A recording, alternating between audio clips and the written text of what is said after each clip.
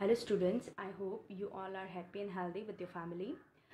Because of this pandemic situation, school has started online teaching learning process, and some of these teachers have uploaded interesting video. You should have to go through that one and connect it with your studying. I'm Falguni Desai with the topic of 7th Science Nutrition in Plants.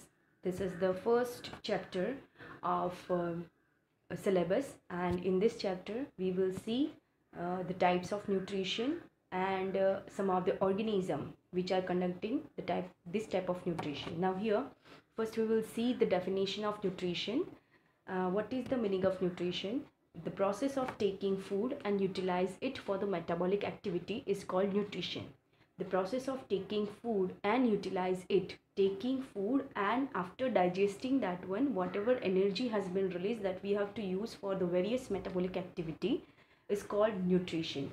Now on the basis of taking food, it is divided into two parts. The first one is autotropic nutrition and heterotropic nutrition. We will see first autotropic nutrition. What is the meaning of autotropic nutrition? The definition is like that: the mode of nutrition in which an organism can make their own food by using simple substance like carbon dioxide, water and sunlight is called autotropic nutrition. In this mode, the organism is going to use carbon dioxide, water and sunlight. These are the simple substance and make their own food. This is called autotropic nutrition. And the organism which is conducted this type of nutrition is called autotrophs, and the example is all green plants. Now here the question arises: all green plants, the living organism, there is the variety of living organism, but the only green plants can make the phototropic nutrition because they are having something special features in them. What is it? That we will see further.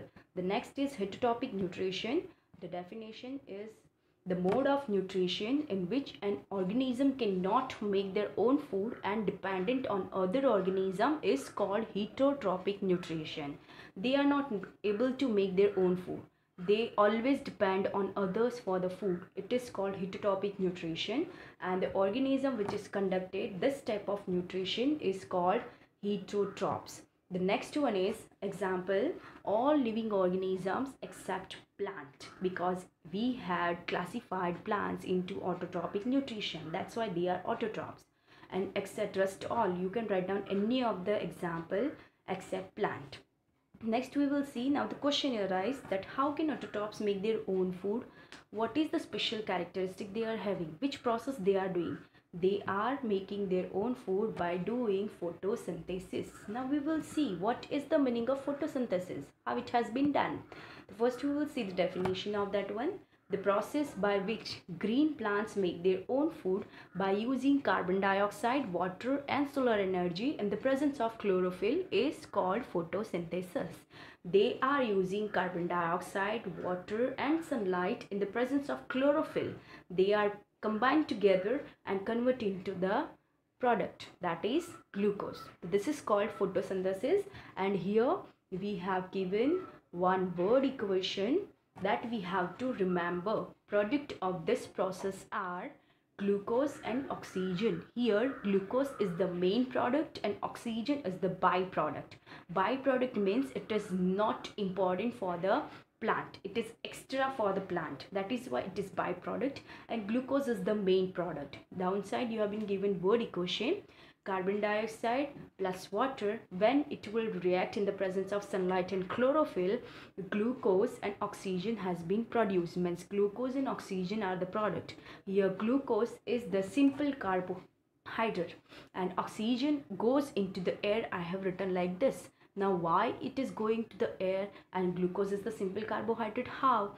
Glucose is the simple carbohydrate because that is easily digestible by the body. While you are getting weakness, while you are feeling weakness, doctor used to prefer to give you glucose because it is easily digestible, easily absorbed by the blood. That's why it is called simple carbohydrate. And oxygen, that is the byproduct, like we are exhaling carbon dioxide, we are exhaled air. It is not necessity for the body, so we are releasing in the atmospheric into atmospheric air. The same way for the oxygen is not needed by the plants, so what they are doing, they are releasing into the air. That's why I have written goes into the air. Now the next sentence is important sentence for you, that what are the product, and this much product they are using, plant are using. Here excess amount of glucose is converted into complex carbohydrate. Complex carbohydrate, what now we have to identify which is the simple carbohydrate and which is the complex carbohydrate. Simple carbohydrate in the sense it is easily digestible, easily oxidized, while the complex carbohydrate, it means it is not easily digestible by the body and not oxidized. Okay, so now how can we what are the example of complex carbohydrate? The simple carbohydrate is glucose, and but the complex carbohydrate, as you know, but you are not able to identify, that is starch and cellulose. Starch we are eating, but cellulose we cannot eat that one, because cellulose digesting bacteria is not there in our body. So here complex carbohydrate, in the form of complex carbohydrate, we are having starch and cellulose. The next, now here some of the conditions necessary for the process of photosynthesis. Now what are the conditions necessary for the photosynthesis? The first one is carbon dioxide, that is from where they are getting and how they are getting. They absorb from the air with the help of stomata. Second is water. Now as you know very well that if we want to watering the plant, we are watering to the bottom part of the plant, we are not watering to the leaves. It is very clear. So if they want to get water, they are getting water from the soil with the help of roots of the plant. Now the solar energy from sunlight, they are getting solar energy, but to absorb this solar energy they should require chlorophyll. Okay, now we will see the structure of stomata. As you know, in the first line, carbon dioxide absorbed from the air with the help of stomata. With the help of stomata they are getting carbon dioxide. So we should have to see the structure of stomata. Here in this figure, on the right hand side, this is the closed stomata, and on the left hand side it is the open stomata. Now see the definition. Tiny pores present under the surface of the leaves is called stomata. Tiny pores, it means it is not visible with the naked eye. If we want to see this one, observe this one, we should have to use microscope. And singular form means if you are having only one stomata on your slide, then you have to use stoma. Stomata is the plural word. Next is structure of stomata is an oval shape, egg shape, surrounded by the guard cell. Now we are having one video that we will see. In this video, this is the opening and closing of the stomata. Process of opening and closing of the stomata. In this one, petals like structure. What is the petal like structure? Cashew like structure, that we will see, and how it is open and closed. This petals like structure is epidermal cell. With the help of this one, they are conducting guard cell. This is the stoma, and this is hall, pore of the stomata. This is the guard cell. With the help of this guard cell, that hole will open and close, stoma will open and close. And this is the thin outer wall, and this is the thick outer wall of the guard cell. Next, now we will see the reason for the variety of colors seams in the leaves. It is not necessary we have seen only one color leaf, that is green. We have seen sometimes yellow, red, pink, this type of colors in the leaves. Now what is the reason? The question is like that, they are not having green color pigment, chlorophyll. Then the question will arise again, that the chlorophyll, if they are not having chlorophyll, they cannot do photosynthesis, then how they can grow? So the answer is they are having chlorophyll. Okay, they are having chlorophyll, but the amount of chlorophyll is little bit less as compared to that colorful pigment, and this colorful pigment has done mask on the chlorophyll, and just because of that reason this leaf seems colorful. Okay, next is photosynthesis by plant parts other than leaves. As we know that normally from the senior, junior to till the standard, you have been taught that leaves can do photosynthesis, leaves can do photosynthesis. But yes, some of the other parts of the plant can also do photosynthesis. That depend on the adaptation of that particular plant. So here we can see that some plant parts like stem, branches may also have chlorophyll, which can also do photosynthesis.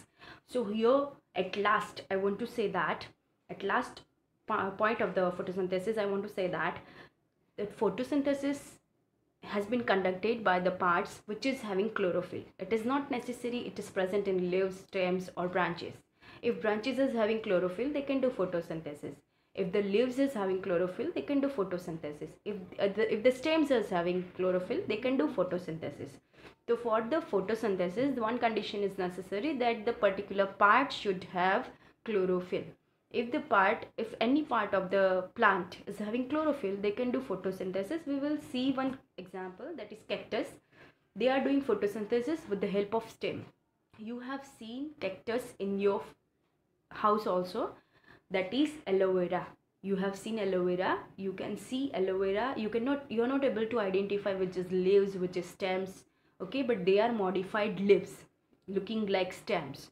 So they are having, their stems is having chlorophyll, so that's why they are doing photosynthesis. Now then, this slide is interesting for you especially, okay, because this is home assignment for you, and you have to do this and utilize your time as you are free at your home. The first question is meaning of nutrition. Second is you have to write down the types of nutrition with their names and one example for each. The third question, definition of autotropic and heterotropic nutrition. Fourth is photosynthesis, and fifth is what is the byproduct of the process photosynthesis. Six, write the word equation for this photosynthesis. Seventh question is simple carbohydrate and one complex carbohydrate that you have to write down. Eighth is 3 example in which they are doing photosynthesis by stem or branches, that you can write down any of the name of the cactus. 9 is why some plants are having colorful leaves. You have to write down the reason why they are colorful. And 10th is stomata, definition of stomata, and draw the structure of it.